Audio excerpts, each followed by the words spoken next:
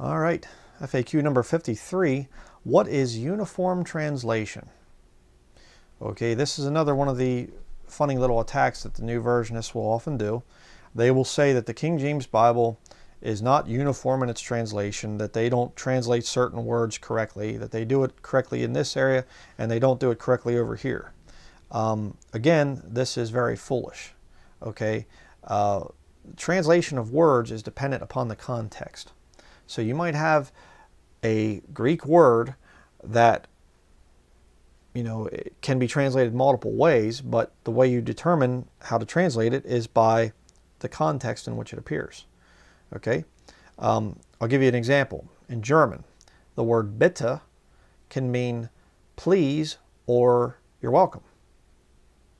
Well, if you see the word bitte, you say, now how do you translate that into English? Well, it depends on the context. Are you saying, can I do something please, or are you saying you're welcome? See, there are many words that are like that. And so this, again, people try to say that translation is this exact science and you can just go from here to here and there's no contextual meanings or whatever else. The translation issue is very, very detailed, very complicated. But I'm going to show you one of the most famous ones where these new versionists, they'll go here all the time. Acts chapter 12, verse 4. And when he had apprehended him, he put him in prison and delivered him to 4 quaternions of soldiers to keep him, intending after Easter to bring him forth to the people. Now, the new versionists just throw up their hands and they go into fits and they say, the King James Bible falsely translated it. The word is Pascha. P-A-S-C-H-A. It's Pascha. That's the Greek word and it always means Passover.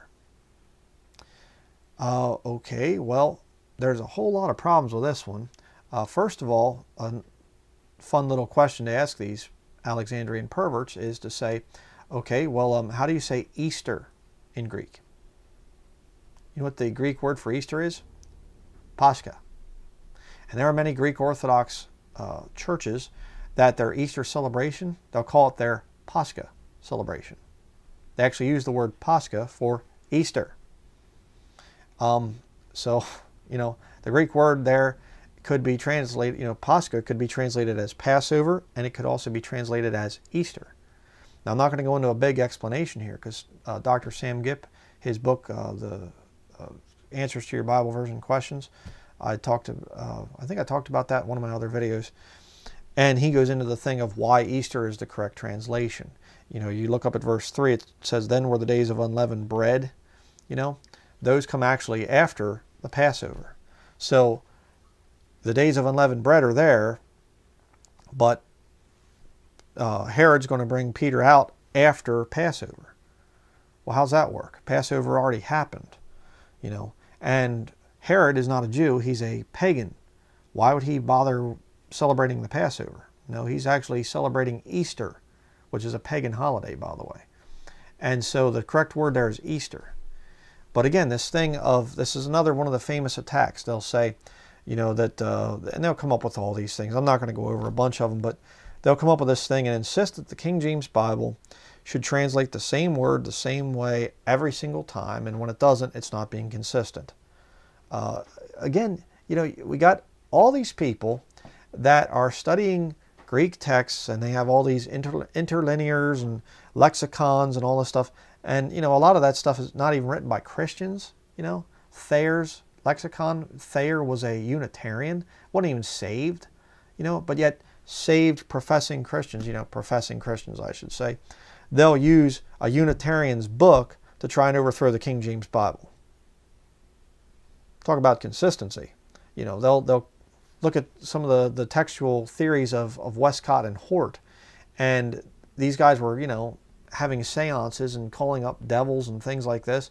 And these guys, are good, solid Bible-believing Christians that we can believe them to overthrow the King James Bible and the Textus Receptus. It's really some messed up stuff. So, as a Christian, you got to get a couple things settled. Okay, you got to get it settled that Jesus Christ died for your sins. Okay, when you get saved, it's finished. You don't have to go to Mass, or you don't have to do penance or do good deeds or something like that to stay saved and stay in God's good graces so he doesn't take your salvation away. No, you're sealed unto the day of redemption. Okay, according to Ephesians, the book of Ephesians. You're saved. You're sealed. All right? The second thing you got to get figured out is that God wrote a book. And you better figure out what it is. And if you study put in the time to do the study, you're going to see it's the King James Bible. And if you're a King James Bible believer, then you can say, I believe this book right here. I believe this is God's book. But if you go with the Alexandrian side and you become an Alexandrian pervert, you can't hold up any book. You hold up multiple books and say, this is the Word of God. Well, there's more than one. Do they say the same things? Well, no, they don't say the same things, but they're all God's Word. Well, then the God that these people, these Alexandrian perverts, their God is a God that can't get the Bible right. He has to continually revise it and revise it and revise it and revise it.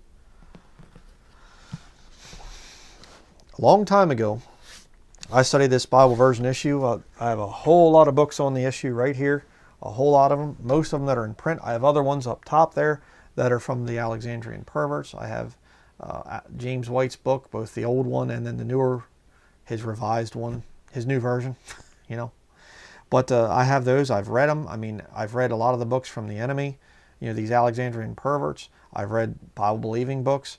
I've read Textus Receptus. People that believe the Textus Receptus is God's perfect word, not the King James. I've read all the different sides. And I got to a point where I'm just like, you know what?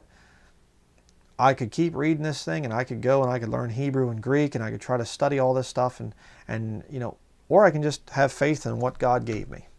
And I can start to read and believe this King James Bible and preach this King James Bible and see if it works out. And it's never let me down. That's the issue. Why don't you try it out? Why don't you try out this King James Bible and see how it applies? I mean, I've heard a lot of, back when I was a wood turner, there would be these special tools and it'll save you, your time when you're turning and things. And this is a special thing and it's much better than the traditional tools and all this other stuff. And I fell for some of that stuff early on, when I was a professional wood turner. And I'd buy this tool and I'd try it out for a while. And I sincerely wanted the thing to work, but it wouldn't work. And I learned pretty soon that just using the old tools that have been proven for a long time, they get the results. Well, they might not be as glittery and fashionable as the new stuff, the new and improved, but they get results. They work. They work every time. They've been working for thousands of years, And this King James Bible has been working for over 400 years. There's never been one book on this planet that's ever been tested and tried like this King James Bible. Tested by scholars, tested by missionaries. I mean, you want to talk about testing and trying this book? Go back into the 1800s. Study some of the people back in the 1800s. Again, a lot of these books up in here, some of these books and things, these guys that used the King James Bible, and they went out and they preached it. They weren't standing up there and saying, let me tell you today, the Word of God says something other than this book here because this book is actually kind of poorly translated in some areas. Is that the realm of Christians? No, that's the realm of scribes. You ought to see what Jesus thought of those. Jesus spake as one having authority and not as the scribes the Bible talks about. So get this thing settled in your mind. The King James Bible is God's Word for the English-speaking people. And if you have another language translation out there that matches a lot of the Receptus type readings, a lot of the correct readings that are in the King James Bible, then praise the Lord. Use that one for your language. So don't fall for this thing of thing of uniform translation.